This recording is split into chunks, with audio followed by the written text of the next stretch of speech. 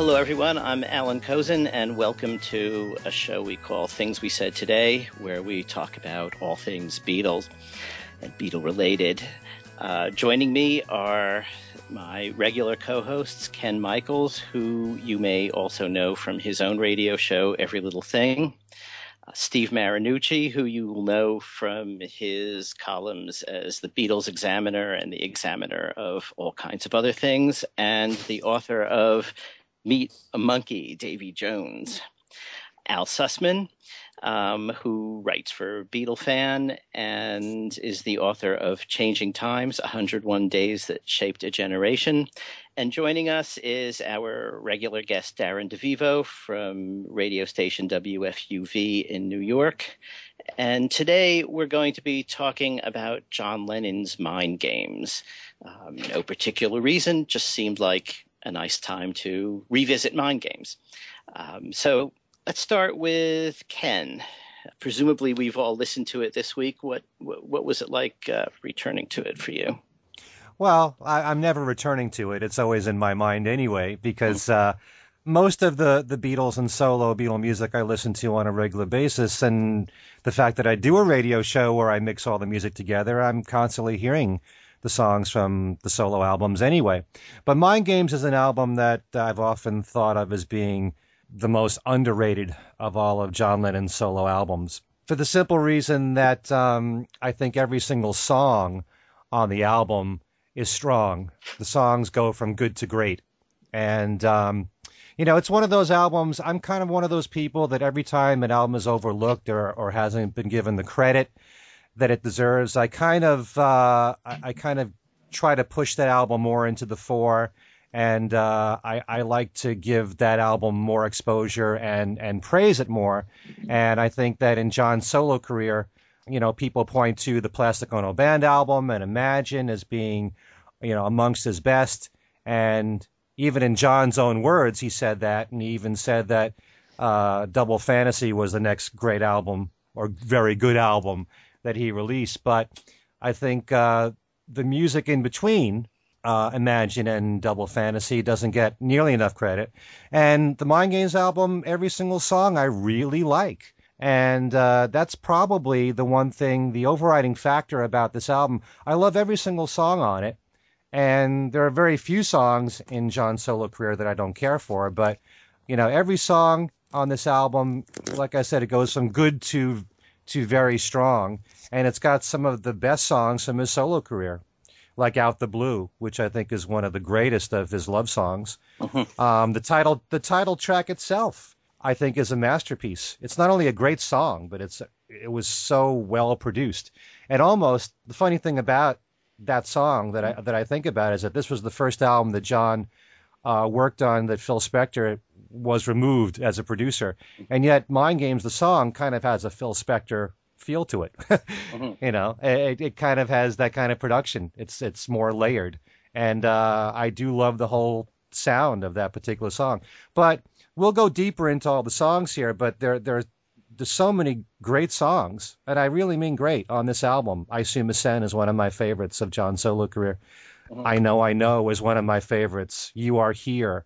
In terms of melodies, in terms of lyrics, I think it's extremely overlooked, and a lot of gems throughout this album that I think people should try to appreciate, or if they haven't listened to, try to just investigate that album, because John himself, certainly when he looked back at this period, mainly when he was away from Yoko, when he had a problem with the relationship and he was with May Pang, he kind of wrote that off, that whole period. But between Mind Games and Walls and Bridges especially, there's so much great music that came out of those two albums, and Mind Games isn't given as much attention as Walls and Bridges did. Walls and Bridges was much more of a commercially accepted album, was a #1 album, and Mind Games is kind of forgotten. And the only song that most people would know is the title track. But all the other songs are worth listening to and appreciating, but I would definitely say that this is, it's my personal favorite of John's solo albums, partly due to the fact that it's overlooked and it doesn't get played out like certain songs like Imagine, which is a great song, don't get me wrong. But I tend to like to give credit to the albums that normally, people pass by and don't give nearly enough credit to. And definitely the most overlooked in John's solo career is Mind Games. Well, probably the most overlooked track is Utopia National Anthem, which of course incredibly well refined some of the ideas that he worked on in 2 Minute Silence on the great Life with the Lions. There we go. Got that in early this time. Yes, yeah, I was actually thinking about that. I knew there was going to be a correlation there, so there we go. But he tried to make it a more commercial track than 2 Minutes of Silence. He wanted it to be more concise. Right. So that's why we have Utopia National Anthem. We could do a whole show. We could do a whole show on that. And the thing is that Utopia National Anthem is always playing somewhere. Right. So, Darren, you want to step in next? Wasn't the Utopian International Anthem released as a single in Nepal, I think? There's a pressing I have to get. Yes. I agree a lot with what Ken said about Mind Games, and I find it, I've wondered this to myself, why that particular album, and maybe to a lesser extent, or maybe just as much Walls and Bridges, tend to fall through the cracks. I think because Lennon has made so much timeless music and important music, some of it is bound to fall through the cracks. And unfortunately, Mind Games, with only one hit and one song that was heavily played on the radio, was the candidate to be an album that would fall through the cracks as time would go by. A best of collection comes out, and for a while there, it seemed like every other year there was a new John Lennon best of collection coming out. You'd get 1 or 2 or 3 songs from Imagine or Plastic Ono Band, but not Mind Games. And I think in time that perhaps helped the Mind Games album be one of the ones to kind of be forgotten. But I agree with Ken. It is, to me, it's always been, because it has not been held to the heights that Imagine is held. To me, Mind Games is like a poor man's Imagine. It has it's very similar musically in the way the album is structured. He's still writing personal songs. He's not afraid to share a little bit of his political view, but it's sugar-coated, which was intentional on Imagine. It's more commercially palatable. I would actually say you could make the argument that pound for pound, Mind Games might be better than Imagine, but it doesn't have the heavy hitters like Imagine and Jealous Guy on it that that most people will gravitate towards. My personal favorite of Lennon's, if we were doing a show about the albums that tend to get overlooked, my personal favorite's always been Walls and Bridges, with Mind Games kind of right behind it. And one of my favorite John Lennon songs of all time is Meat City, just because it's an off-the-wall rocker. When I was 8 when the album came out, and loved Mind Games, the song. And I had the single. I didn't own the album till years later. But I loved the flip side, Meat City. To this day, I don't quite understand what the song's all about. But the little backwards sound effects in there now, years later, I know the kind of game that John was playing with those noises, those backwards sound effects. I just love that stuff. And more times than not, if you're in the car with me and I'm got the Lennon CDs handy, I'm usually grabbing for Mind Games before Imagine and maybe even Plastic Ono Band, only because Plastic Ono Band's not the kind of album you put on, to sit back and, relax and sing a couple of tunes off key, So it's nice to see Mind Games getting attention in this show, and it's unfortunate that as the years have gone by, it has sort of become a forgotten album. But as I mentioned up top, probably because, it didn't have Imagine or a Jealous Guy to call attention to it. Mm-hmm. Those are all good points. It's funny, though, Jealous Guy is if you're looking for a beautiful ballad, this certainly has several of them. You know, You are here is another beauty too. Absolutely. yeah, Yep. yeah. And One Day at a Time, Out of the Blue. I mean, there's so much great stuff on here. Steve, do you have a contrarian view tonight? You say that like you're expecting one. Yeah, I do. I'm getting a billing here. Well, now I'm almost afraid to say what I was going to say. I have to say that, my favorite John Lennon solo album is Plastic Ono. Always will be, because I remember wearing that sucker out, wearing the vinyl out on that thing from playing it so much. I am going to be contrarian a little bit. I don't think it's the most forgotten album. I think Walls and Bridges is a little more forgotten than this one. I was struck. It had been a while since I listened to Mind Games, and I was struck at how cohesive this album is. It's incredibly cohesive. Everything just kind of fits together very nicely. I actually listened to I'm not sure what year this reissue is. It had the extra tracks on it. The 2002. Yeah. Home demos, and those were interesting too. But really, I mean, the part of the album, the basic album is great. You mentioned One Day at a Time really struck me. I kept thinking of Number 9 Dream when I was sitting there listening to that, and I was actually out walking and listening to Bring on the Lucy, and that really kind of boosted my walk a little bit.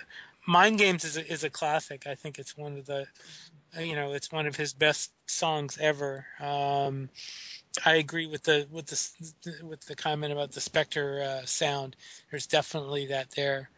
There's just so many songs here that are really good, and if it's been forgotten, that's a shame, because it is a very cohesive album. There's no real drop off at any point in this album. It's really good. Okay, Al? I think basically I'm sort of bouncing off what everybody else is saying.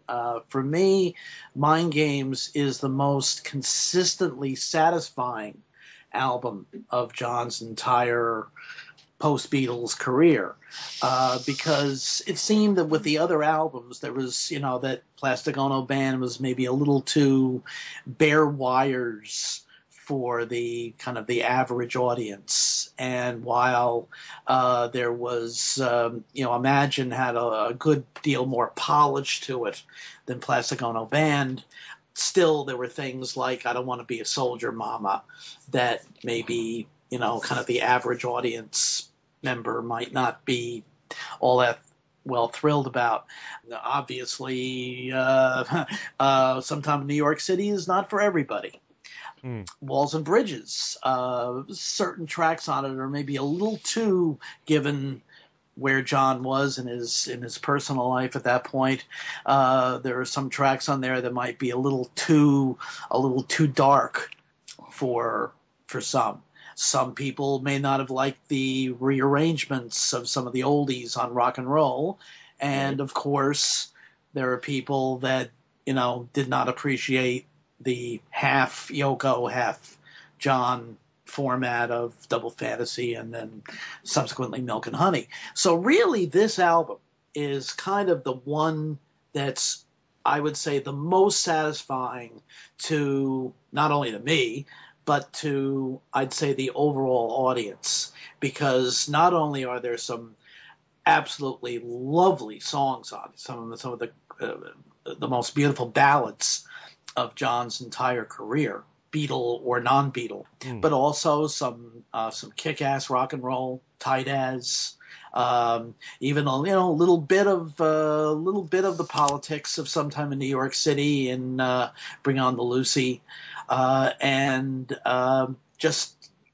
very commercial, very hook-filled, very accessible songs. I don't think there's a track on here which really could be called, it's just for certain tastes.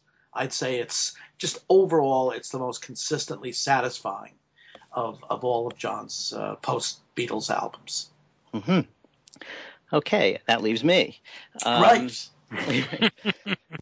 It's funny. I didn't think of it really as John's most neglected album. I think that the case that that Ken and Darren made, that it might be, makes a lot of sense now that I hear it. But we all tend to think of a lot of these albums in terms of our own initial responses to them. Mm-hmm. And mine, I was in high school when Plastic Ono and Imagine came out, and I just thought John was, the king of the universe in those days.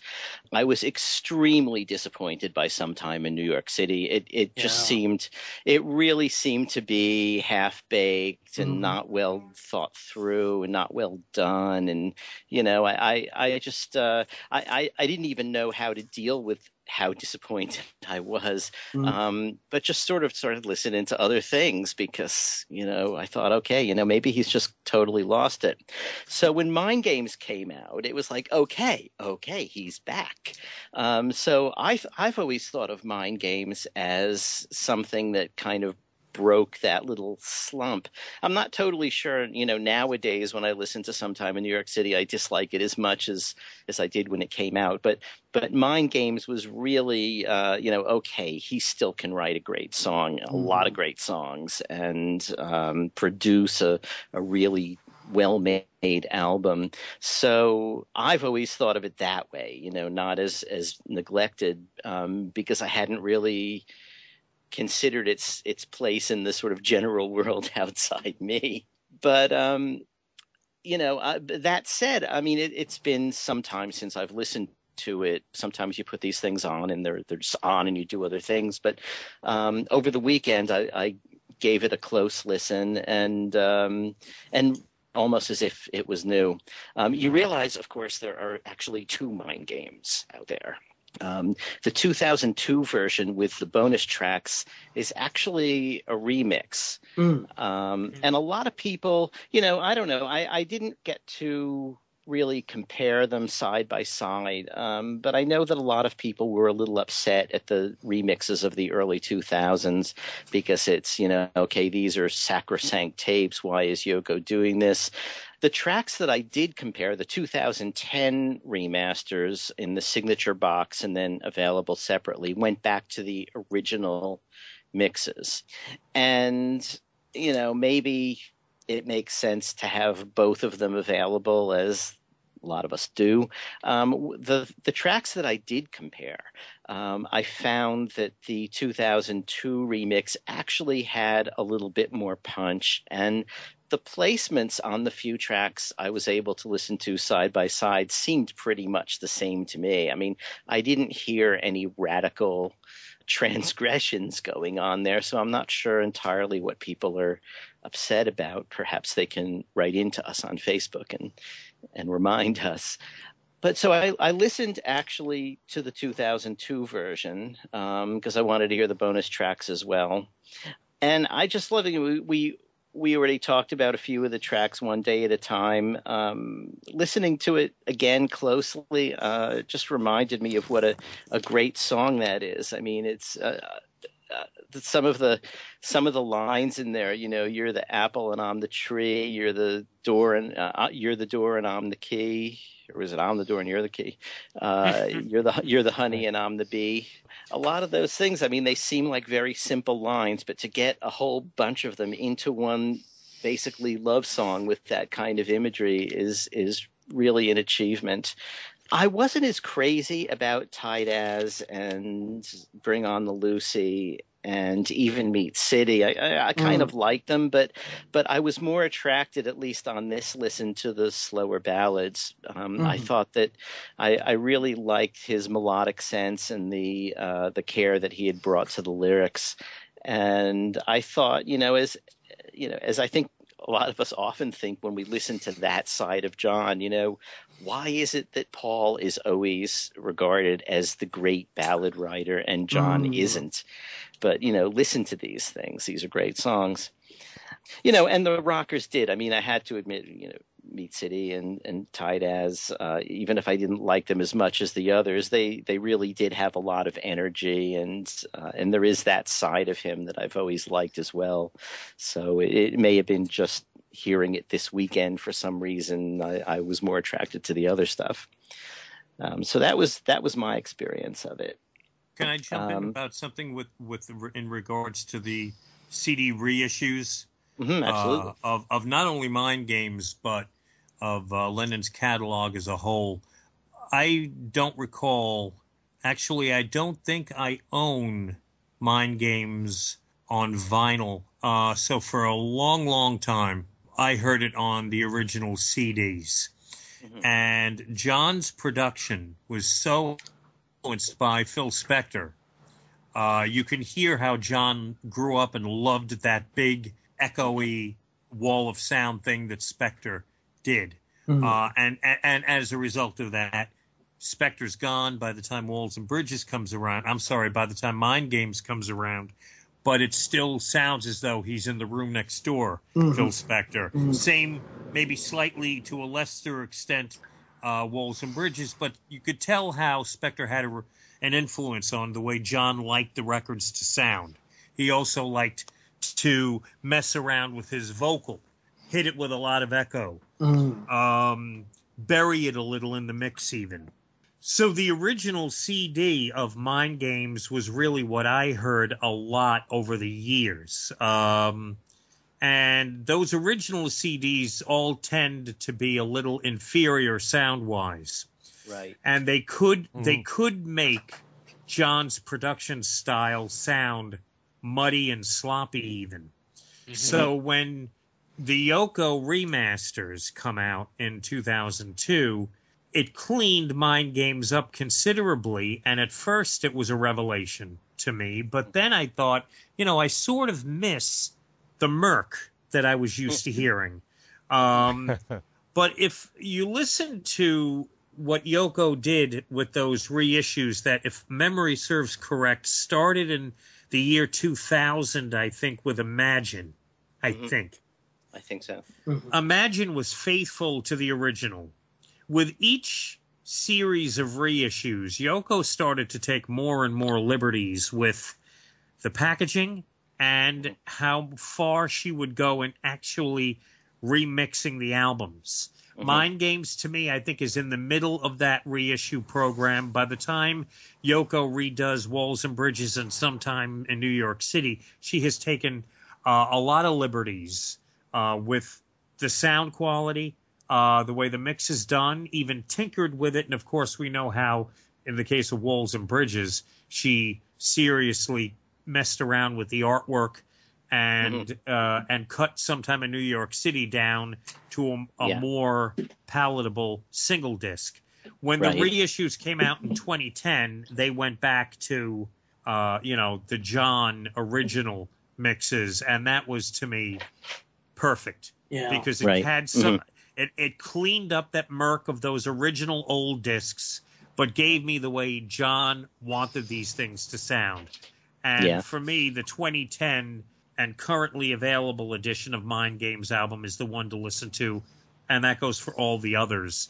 And that kind of ramshackle charm Mind Games had is, again, available and now can be heard in its full glory, because it's that ramshackle kind of sound that I kind of loved about the rock and roll album and Walls and Bridges and Mind Games.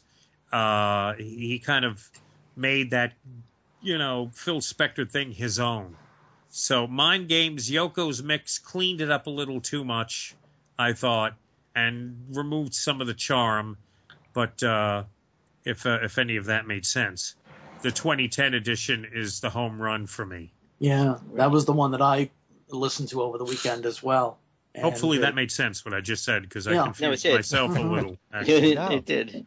Like you say, the early CD was really not very good, and that was the case for a lot of the early Beatles solo CDs. Those things were just sort of put out, mastered from what sounded like, an eighth generation submaster with lots of hiss. I remember the first time All Things Must Pass came out, There was a big volume drop in the middle of one of the songs. Yeah. I mean, they were just a disaster. And for those of us who are serious about this, it means that, how many times have I bought Mind Games? How many times have I bought each one of these? Because you would hear that the British pressing is better, doesn't have some of these problems, and so you'd get it, and maybe it was, maybe it wasn't, and then Yoko put out her remixes, and then the 2010 one. So I think if you don't even count the vinyl purchases, we've probably bought all these albums 5 or 6 times each. But they are getting better, as you say. I think the 2010 is the standard edition just because it was John's own mix. But the 2002, I think in the case of Mind Games, I don't think she tinkered all that much. And I kind of like the sharpness of the drums and vocals that are still a bit soft focus on the 2010 version. That may sound contradictory. These are all great points. I will say that I like both the remixes and the 2010 remasters for different reasons. One thing, I like hearing slight variations in the mix. And I didn't hear too much of it in Mind Games in the remix, although the title track I heard a lot more keyboards than on the original. But no, I enjoy when it's tinkered with a little bit, and the 2010 sound fantastic. But I would like to bring up a question, if I may, and I think a lot of it just has to do with the idea of having hit singles and how that affected the success of Mind Games and possibly how we look back at this album now, because whereas with Imagine, the song was a big hit, number 3 hit in the United States, Mind Games only went top 20. It wasn't the huge hit that it really deserved to be. And perhaps for that reason, there wasn't a follow-up single, although there never was a follow-up single to Imagine either. But there's so many cases where there were solo Beatle albums where you had a big-size hit as the first single, and there never was a follow-up single. Like in the case of George Harrison with Give Me Love, which went to number 1, and there never was a second single. And I think that album suffered because of that. Yeah. There's a lot of that I've wondered for the 4 of them. Why were there no singles off McCartney or Wildlife? Why was there only one single off Living in the Material World? Mind Games, I'm not saying that they were going to be number 1 smashes, but there's candidates for a second and even third single off Mind Games. Right. And the other interesting thing is, if I'm not mistaken, Imagine wasn't even released as a single in the United Kingdom. No. Initially. That's right. I think there weren't any singles off the Imagine album in the UK. Not until a decade later.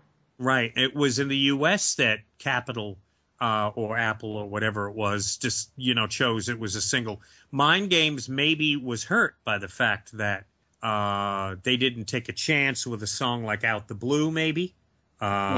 Maybe whoever made those decisions didn't feel like a Lennon ballad was going to, be successful on the charts. I don't know.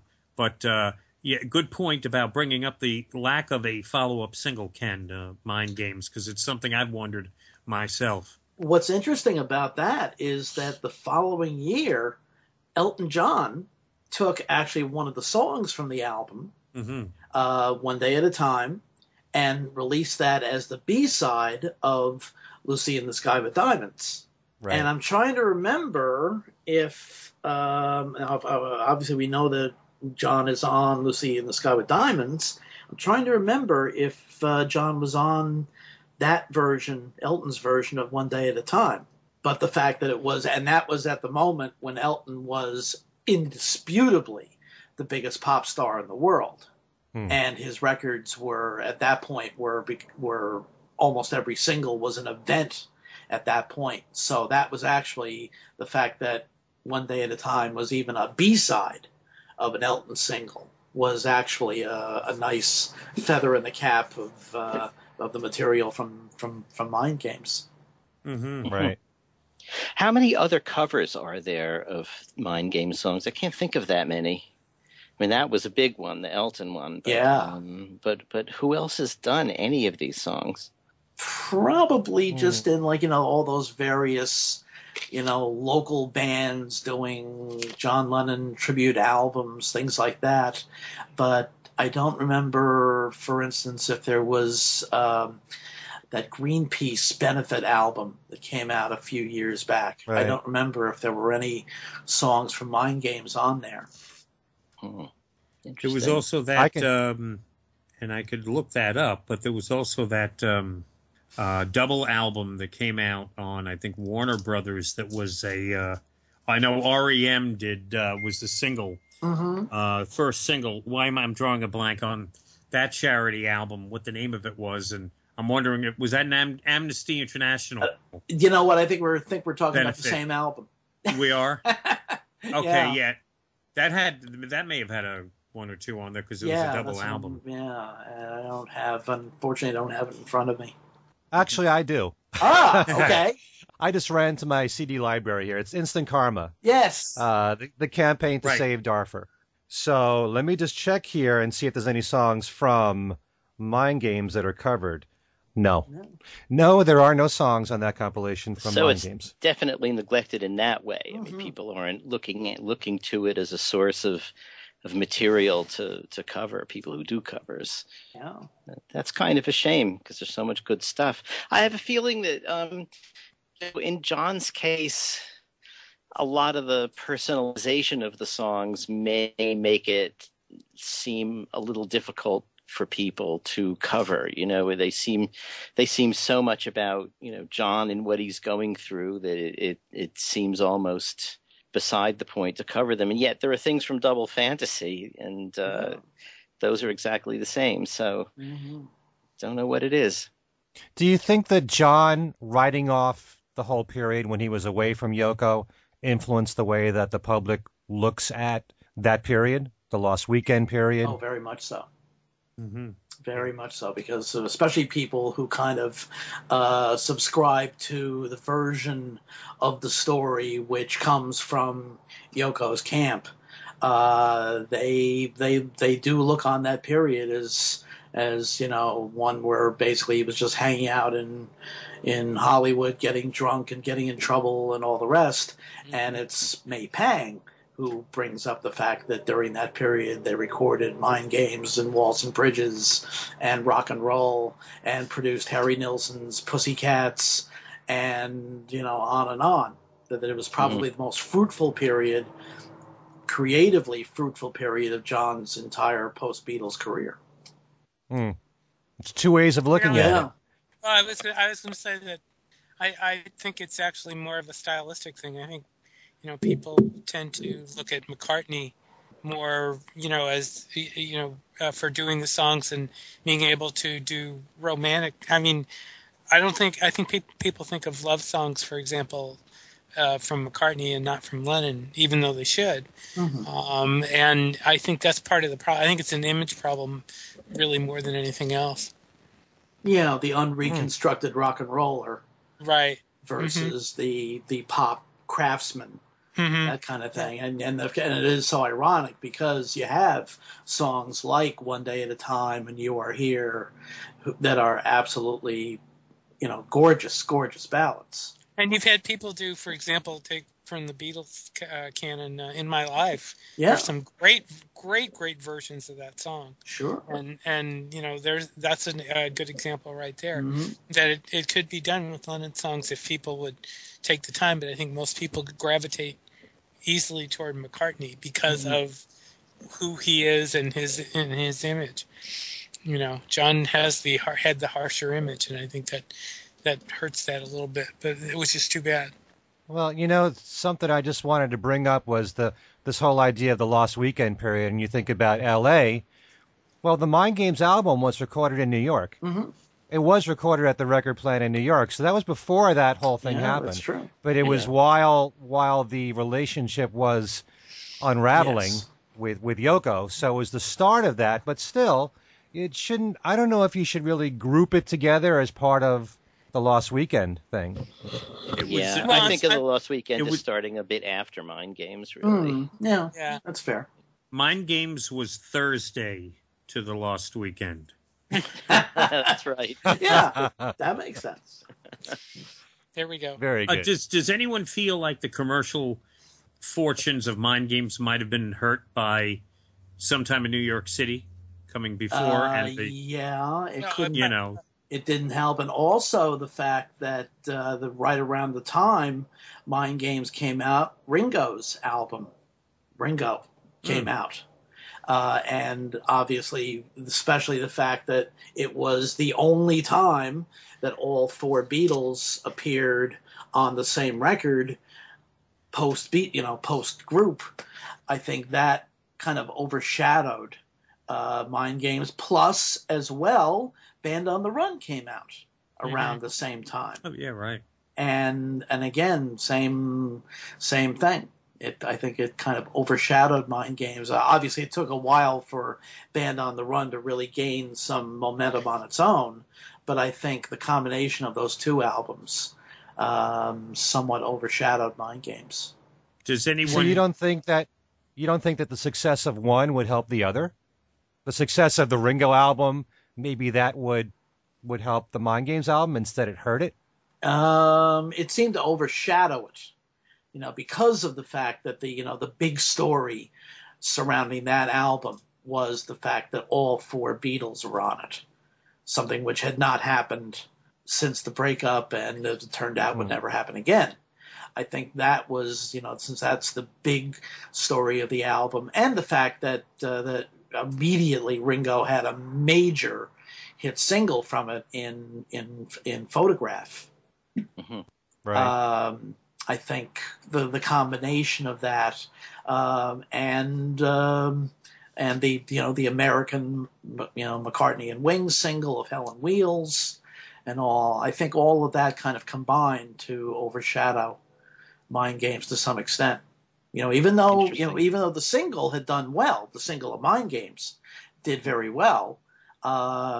Still, as Ken pointed out, the performance of the album was certainly not up to that of Plastic Ono Band or Imagine, and certainly Sometime in New York City did not help, because there were probably a lot of people who were thinking, "Uh-oh, this is going to be another bunch of political songs and all," and never really approached it.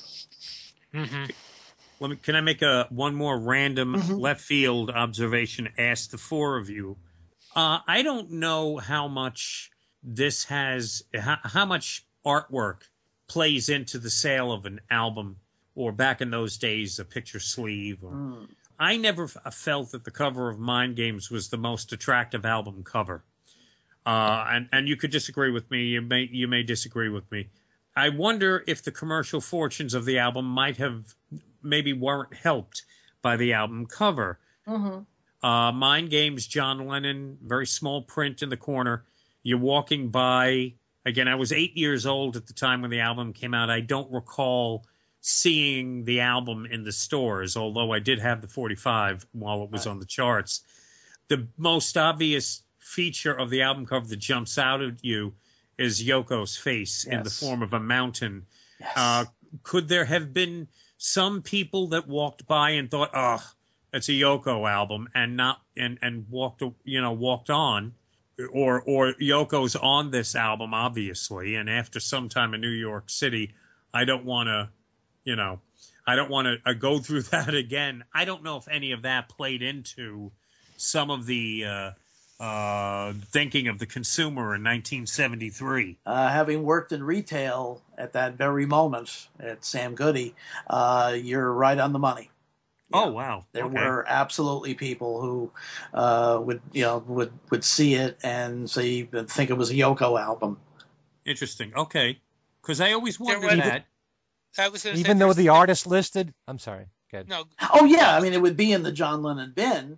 But then, they would see the picture of Yoko and immediately put it down, thinking that it was going to be another John and Yoko album, a la, Sometime in New York City or, the Avant-Garde albums. And I seem to recall a lot of pushback from that Sometime in New York City album. Oh, yeah.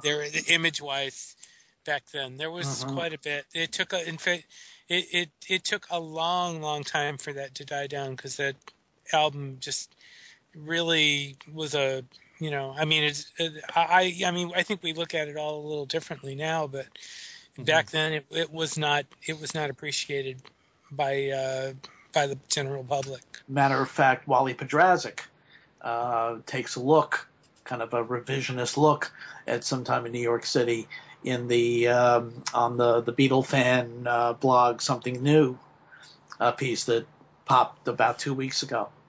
That's really interesting. Just give us I haven't seen that. Just give us a little bit of what he said. Well, he basically, it's kind of in a sense a revisionist piece, in that he makes the point that the really heavy politics of it are kind of interesting, almost like as a curio of a particular piece of time. Although the one thing that I was in reading it that I was interested in was the fact that he doesn't mention at any point in the piece Elephant's Memory, and I read it like the Monday after the fest, which was obviously, where Elephant's Memory was very much on our minds because of the fact that, that Gary and Adam had been there, and of course Ken and Darren had interviewed them. But no, there's no mention of Elephant's Memory at all. But it's an interesting piece, as Wally's pieces always are. But it is true that there was, especially at that time, that Sometime in New York City was reviled by a lot of, especially a lot of more hardcore Beatle fans who, just didn't like the political stance, or didn't like Yoko, or various other things about it. And so some of that blowback may have very well have affected Mind Games, even though it was a year and a half later. I wonder whether Mind Games was a very conscious moving away from the aesthetic. I mean, both in terms of production and the fact that, there's Bring on the Lucy, but otherwise not much political stuff. Mind Games, he was working on that around the same time that Instant Karma came out. There's actually video taken by Tony Cox over a weekend in early February, I guess it was 70. And it shows John actually working on Mind Games, I think on a guitar, sometimes on a piano. And at the time, the lyrics were Make Love Not War, right. A bit of which survives as the fade out of the song, But he obviously revamped the whole concept, just alluding to the original concept at the end, but it's completely different. And apart from Bring on the Lucy, there's really not much political stuff in there. But I think, it's possible that he felt like, okay, I need to move away from this. This was a dismally unsuccessful album last time, but I still have these feelings that I want to express. And Bring on the Lucy, I guess, is the place where he focused it all. He definitely wanted to move away from, the political, for the most part, from Sometime in New York City. I remember Gary Van Sack telling me several times that John was devastated at the lack of success of Sometime in New York City. And also, apparently, the one-to-one concert was given fairly poor reviews the day after. And John, I think John was baffled by this whole thing. So he not only dropped Elephant's Memory, but he stopped associating himself with the political figures of that time. He was also very affected by the fact that Richard Nixon won the re-election. So he was moving away from that whole thing, and he needed some time to recharge. And I think he probably was thinking he had to return to something closer to an Imagine type album.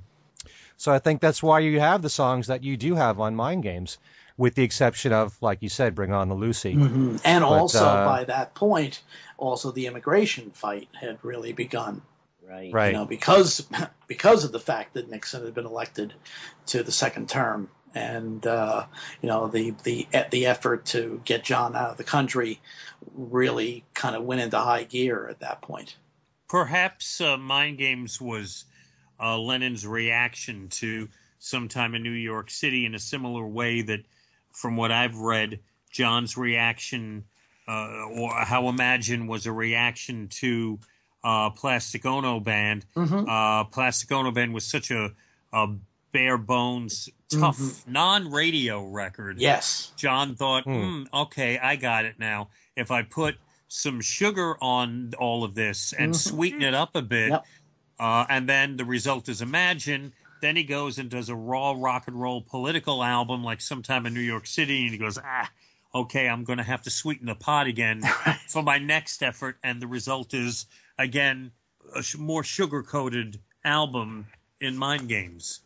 I guess that blows the theory that I had, that John was pretty much a non-commercial guy, because from what Ken said and from what you just said, Darren, obviously that's not true, because I somehow find that John being that commercially, motivated to be somewhat of a contradiction. I would agree with you. I would think John had those warring impulses in him, commercial, non-commercial, love songs, rockers, that. Sorry, Darren, go ahead. No, that's all right, Allan. I was going to say, I could see John being the kind of person that didn't care if he had a number one hit or not, but then he's got Paul and George on either side of him, soaring up the charts, and it's like you maybe feel a little left out here and go, wait a minute. And, he puts out Plastic Ono Band and it doesn't hit number one. It's a raw record. McCartney was a raw record. McCartney was a number one. It didn't have any singles. I did a raw album. I put a single out. My record didn't do that well. You know what? What do I have to do here to, play this game? Why don't I put some strings and put a ballad here and Imagine the result? And the same thing with Mind Games. All right, give them the strings and a couple of ballads, and Mind Games happens. Right. Oh yeah, he was very much a creature of the, the music business. He paid a lot more attention to the music business than I think he kind of let on. And he was also, also remember that while John didn't have the commercial success that Paul did, it's like the first album, McCartney went to number one, like you said, Darren, but John had more of the creative, the music press embraced him early on more than they did Paul, who was looked upon as being the bad guy, that was responsible for breaking up the Beatles, especially after watching Let It Be. Right. It's interesting. Yeah, there were periods there, especially like in the first half of the 70s, when it seemed like one Beatle would be considered cool and one wasn't quite a bit, and it changed a great deal. In 1970, George was probably the most popular of the four, and yet by the end of 74, with the Dark Horse tour, he was very much on the outs with kind of the media and at least some of the public. And John had much the same type of up and down conventional wisdom turmoil, and certainly Paul did. It took Paul until really 73 and into 74 before he really kind of returned to the good graces, so to speak, of the certainly of the the rock press and even some of the his constituency, if you will. It's kind of interesting to think, do we really feel that the four Beatles were looking over each other's shoulders at every given moment, at every new release? Were they that concerned? Were they competing with each other? Or were they just really supporting each other? I think at that point they probably certainly were competing with each other, because that was also the period when there was the most dissension, all of the post-breakup Sue You blues, dissension, how do you sleep, all that stuff. And so and the fact that even when they were together as a group, there was competition within the group. Certainly by that point in the early 70s, they were very, very much competitors. Yeah, I think it was pretty clear from things John said over the years in interviews that he was always very conscious of what Paul was doing, and that also he and the others were very conscious of what Ringo was doing in the sense that they always wanted to lend a hand when they could. Yeah. Not sure how everybody else felt about George's stuff. We know Ringo played on some of it, early on, but there doesn't seem to be that kind of back and forth. George seems to have been really the odd man out, really not caring that much commercially about what was going on, putting out albums and actually in one case having one rejected by his record label because it wasn't commercial enough, and responding by writing Blood from a Clone, Yeah. And also there was that whole, during that much of that period, there was a good deal, there was maybe even more personal intrigue between George and John than there was even between Paul and John. There was a good deal of bad blood there. Yeah. So that may be part of why it seemed that Ringo was the one kind of constant in, along with, his own kind of coterie of players, the Gary Wrights and Billy Prestons of the world, that were, more the part of George's records than the other, the other Beatles. It's a fascinating angle to look at whether or not we feel that each of the four Beatles cared that much about their own success. Because it's varying degrees, I think, with each one of them. And certainly in the case with John and George, they're probably the most complicated. Yes. Because I think in the case of George, I think, like Patty Boyd said to us, I think he was taken aback by the success of All Things Must Pass. I don't think he was expecting that at all. And yet I think he was very proud of the success of that album. And then he had the concert for Bangladesh, and Living in the Material World was a #1 album. He had, I think, by the time the mid-'70s happened, he had enough success to satisfy his ego to the point where, he would still continue to make new albums. And if they sold, fine. If they didn't, that's okay. He wasn't really in the business so much to be #1 or to have top 10 hits. I don't think it mattered as much to him because I felt that he felt that he proved himself. But John you never knew about because, he'd make comments like, if you want to, go follow the Rolling Wings. Yeah, right. Yeah. And yet I think that, with Paul continuing to have success in Wings, and in 1980, he commented about Coming Up and the fact that he liked the song. And it was a #1 hit that year. Maybe there was a little bit of jealousy there, and maybe that spurred him on a little bit to go back into the studio and to do some recording again. It was also the right time after 5 years of being away. Right. But, I think it mattered to John in some degree, and in other ways it didn't. And he was, he was so complicated. There were so many dimensions to John Lennon. I've always said that he was kind of almost like an onion where you've got to peel away all of these layers, and also the fact that he, he could play fast and loose with, his opinions, where, he might say one thing, just maybe even just for the shock value of how it would look in print, and might, 2 weeks later say something totally different. That's right. And you didn't know, what was the real, his real feeling. It's true. I know. He's one of the most complicated figures to figure out because, like you said, he changed his opinions as often as he changed his clothes. Yeah. And if you studied all the interviews that he did, one moment he'll be dead set against a Beatles reunion, and then around 1974 he was kind of warming up to it a little bit, so you didn't really know how he felt.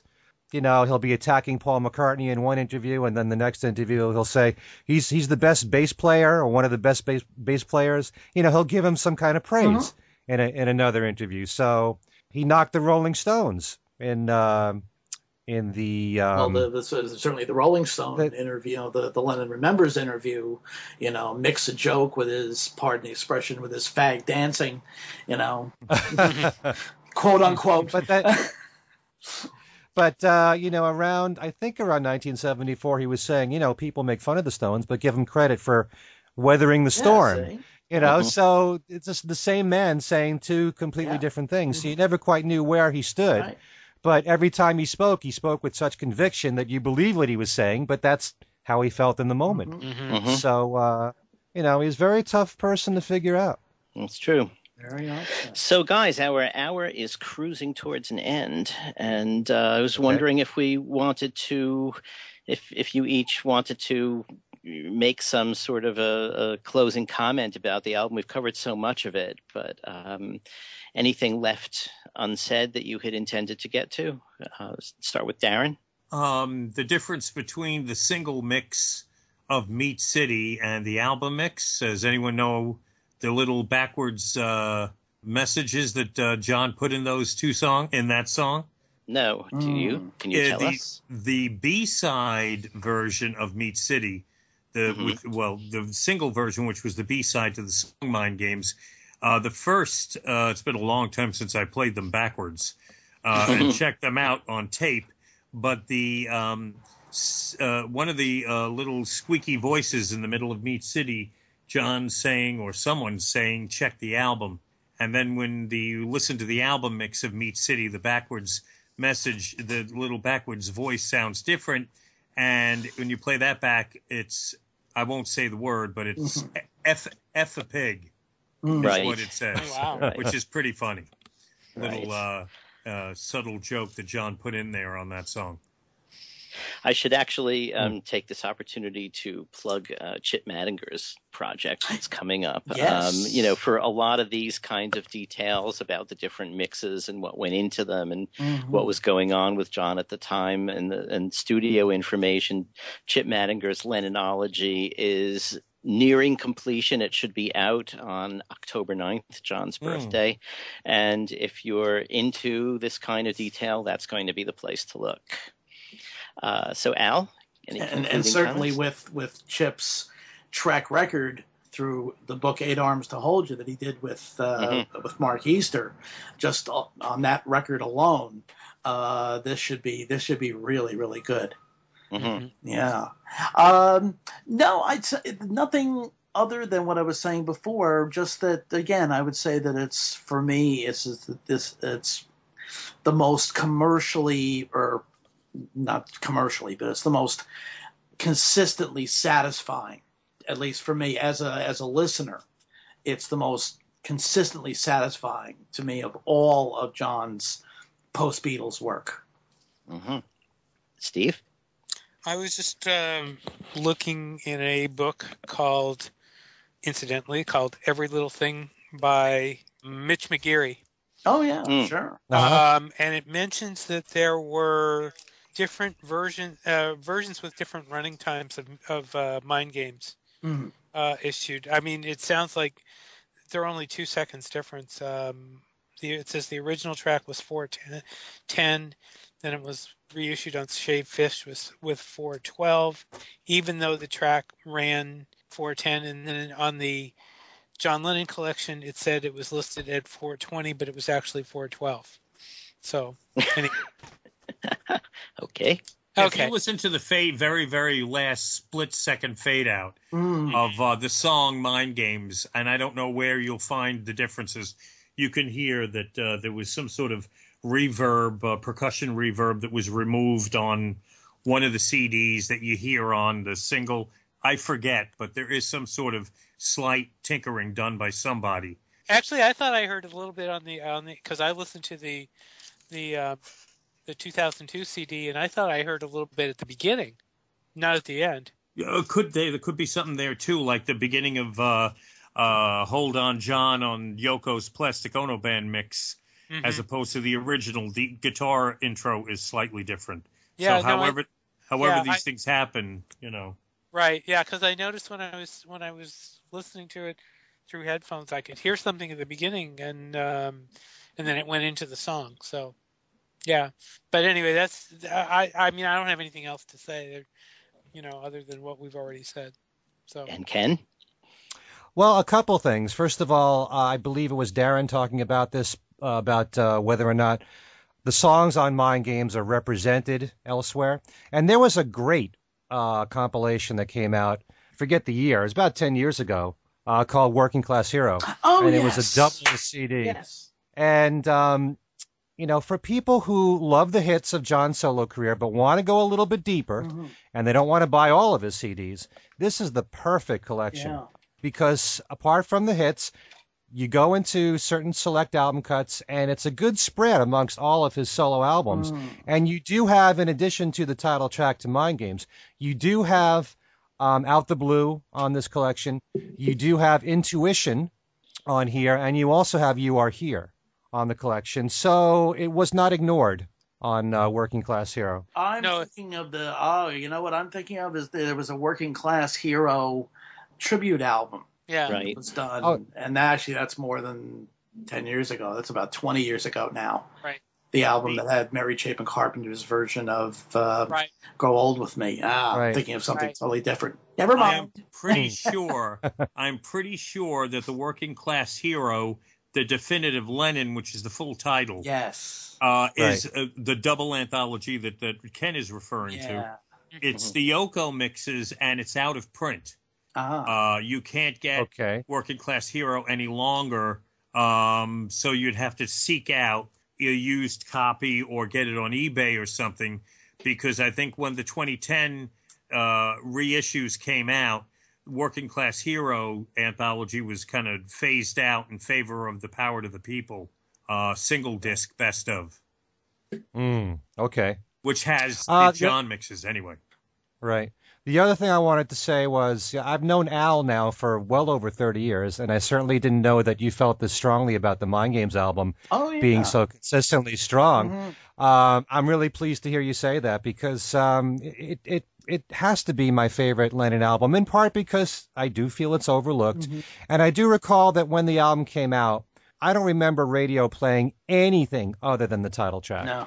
And whereas other solo Beatle albums from 73 and 74, you heard album cuts on the radio besides the singles. I never remember hearing anything other than Mind Games. I think that, a Scott Muni, who was particularly a Lennon fan file, whatever you want to call it, I think he did play things like One Day at a Time and maybe a couple of others, but really, for the most part, it was just Mind Games. Yeah, but if you take a look at this entire album, it is strong from start to finish. And I like the fact that you guys brought up the ballads here, because John, I really hate stereotypes. And like you said, John is known for being the rocker and Paul wrote the love songs, but actually John could write just as great a love song as Paul, and Paul could write just as great a rocker as John. And, certainly on the Mind Games album, Out the Blue, I think, is one of the greatest love songs I think he's ever written. And I Know is one of my favorites. You guys mentioned One Day at a Time. Really good stuff. I Assume Ascend is actually a favorite of mine because it's such a good, powerful, bluesy number. And David Spinoza, who's one of the great studio guitarists, he did the lead guitar solo on that song. And I remember going back to my days in New Jersey radio when I had him as a guest, and he talked about that song. And that guitar solo was done in one take. And so, the perfect guitar solo really made a difference in that song right there.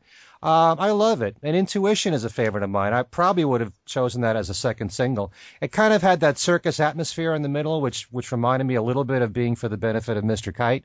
That's just what my ears picked up anyway. Yeah. And You Are Here is gorgeous.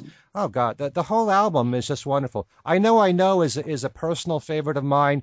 Also because of the bass playing that's on that song, which really made a difference. Gordon Edwards was the bass player. He was a great studio bass player.